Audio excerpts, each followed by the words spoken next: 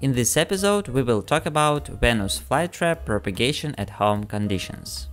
The procedure is carried out in the middle of summer.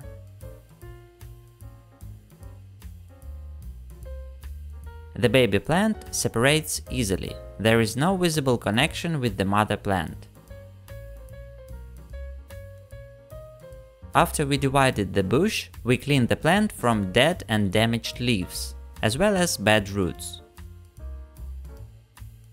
After cleaning, parts of the plant are ready for planting.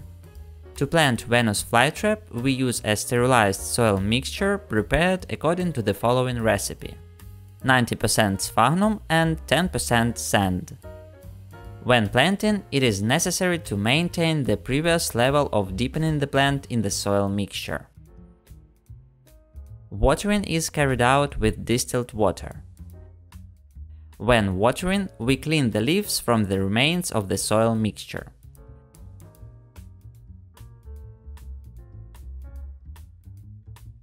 Leaves without roots can be used for propagation by leaf cuttings. While we were working with the plant, it had already managed to eat. If you are interested in Venus flytrap care conditions, you can check out our episode on this topic. So if you like this video, hit the like button below, subscribe to our channel, and don't forget to press on the bell of notifications to not miss our new episodes. I wish you good luck and see you next time.